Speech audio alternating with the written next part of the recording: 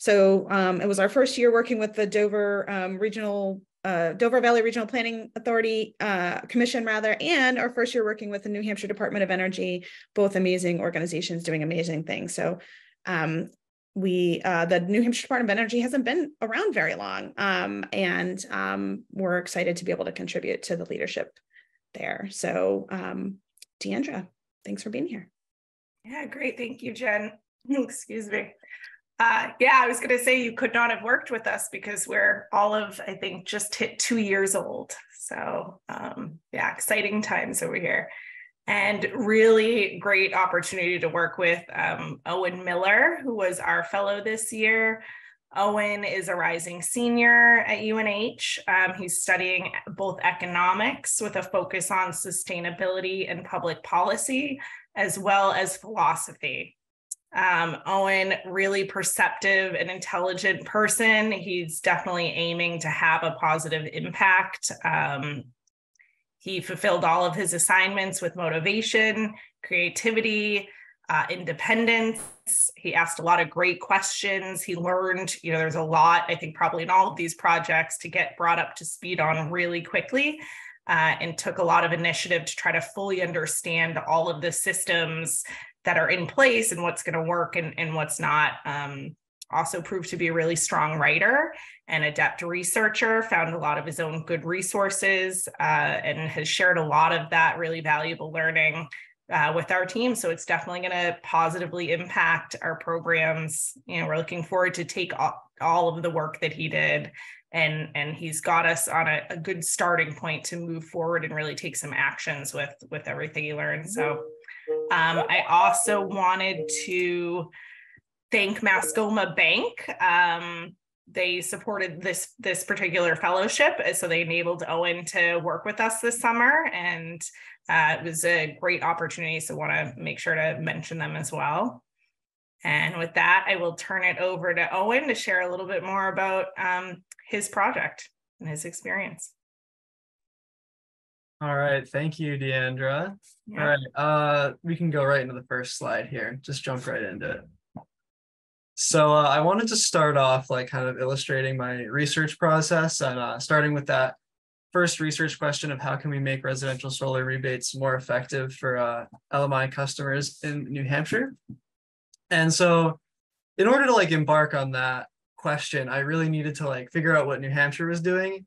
And in order to understand that, I needed to absorb all this information about how state governments have energy policies, and how all the reports and all the terms and acronyms. And so there was a lot of adjusting there with the first few weeks was a lot of just trying to absorb as much information as possible. And so that kind of led me into reading more internal reports and statute, and understanding how the law interacted with policy. And there was a lot of new learning there, because I'd never really done super deep research into this outside of a classroom setting. So this was my first real really digging deep into research like this. And so from these from the internal reports and all that learning that I did initially, I got some promising leads. I really baked it down to some pretty basic points here. There's a lot more super contextual information that it would take forever for me to go over right now. But some basic points were just the pilot program that the PUC had and was sitting there. And then the discussion with the weatherization assistance program, where we were talking about a tie-in with them. And so they actually led me to a lot of information about what other states are doing, which was the sort of second part of my research question of how can we look at what other states are doing and adapt that in New Hampshire. And one of the prime resources for that was the Clean Energy States Alliance. And they had a whole database on all these different programs that other states were conducting. And they had lots of data, and I attended a meeting with them, and they led me to the Connecticut Green Bank, and I had a discussion with a former employee of them. So we can go to the next slide now. All right, so I just wanted to kind of go over a few of my findings. This is yet again very honed down to just a few examples. But the pilot program it had hadn't been adopted, but it could potentially be tweaked and reproposed. Now it's been a few years since that was initially thought up. And so that was a good policy for just outlining what exactly a sort of pilot would look like, because I hadn't really worked with pilot programs before. So that was very helpful for just like getting a sample of what this new project could be. From my talk with Weatherization, they made me aware of some of the potential costs or like added additional processes if there was a tie-in with them. But they also led me to like they talked about education and outreach through that sort of program, and just how we could kind of like marry those two concepts together potentially. And then my talk with former employees of Connecticut Green Bank led me to look more into solar financing options, which I hadn't looked into before. And so that kind of led to a whole new potential angle that we could go. And she really stressed the importance of consumer protection, which I thought was really important, especially considering we're dealing with low to moderate income customers. Like there's a lot of upfront costs involved, and just making sure that they aren't paying too much or they're actually saving money is very important when you're trying to run a solar incentive. And so we can go right on to my third slide.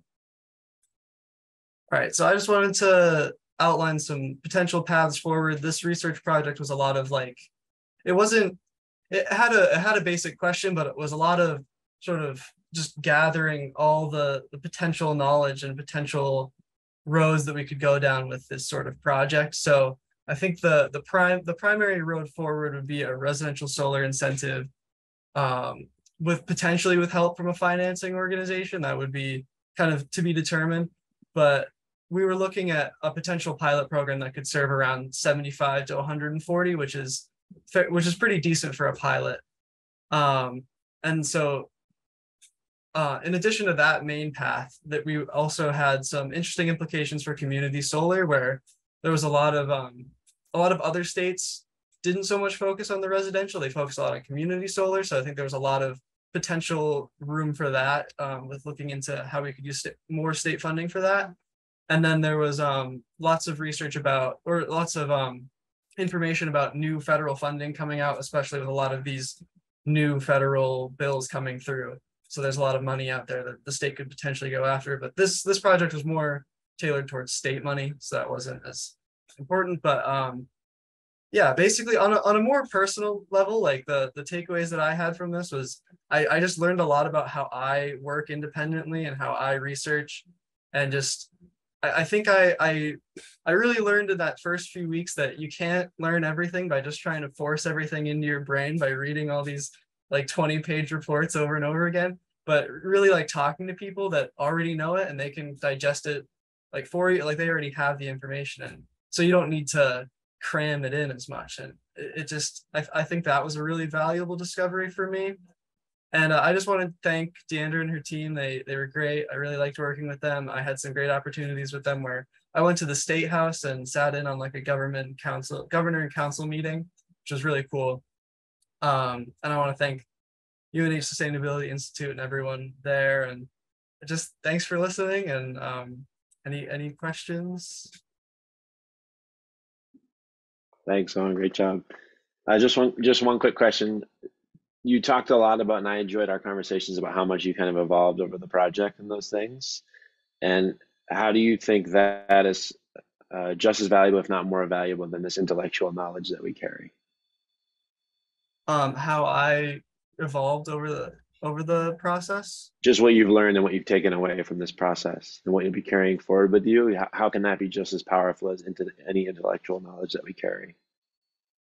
I mean, I think that like the personal growth that I've experienced, I just feel like a lot more confident in like my abilities when I'm like researching and stuff, like, because I feel like I was very like in a more like intellectual space of like I need to like do reports and read, but I think I really learned a lot about like just like personal connections in like a more professional setting is really important and valuable. And I hadn't really had experience with that before. So I think that really helped out with like my personal growth as just like a person and a professional. Great, Oh my great gosh. work, Owen. Mission accomplished. That's what we're going for with this whole program. So thank you for saying it so well, and thank you for being a part of it. Love it. Love it so Thank you. much.